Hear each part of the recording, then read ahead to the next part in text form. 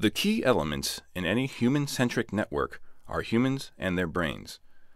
Although cognitive architectures have greatly advanced in recent years, their strength lies in predicting normative cognition under conditions of complete information, low stress, and low time pressure.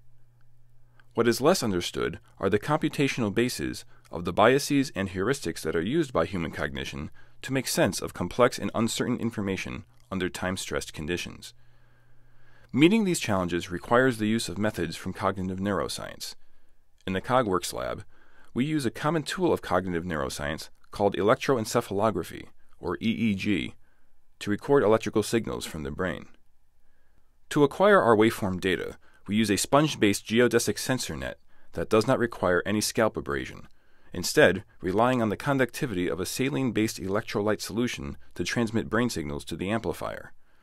Little preparation is required, and the net can be applied, adjusted, and calibrated in only a few minutes. Once the net is in place, participants perform the experimental task as normal, and their waveforms are recorded.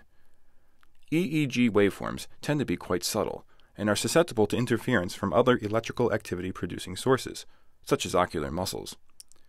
These other sources produce recognizable patterns in the raw EEG waveform that can be filtered out as part of the data cleanup process.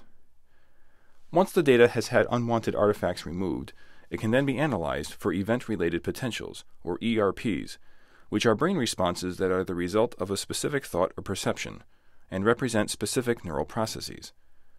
Some well-known ERPs include the P100 wave, which represents early attentional selection; the N100 wave, which is elicited by unpredictable stimuli in the absence of task demands; the P200 wave, still being heavily researched, is involved in attention-modulated perceptual processing; the N200 wave, found over anterior scalp sites, is evoked in recognition of stimulus conflict. The P300 wave represents classification of task-relevant information and is sensitive to novelty effects. If we are successful, these methods will yield more accurate and insightful models of how people interact with networks under time-stressed conditions.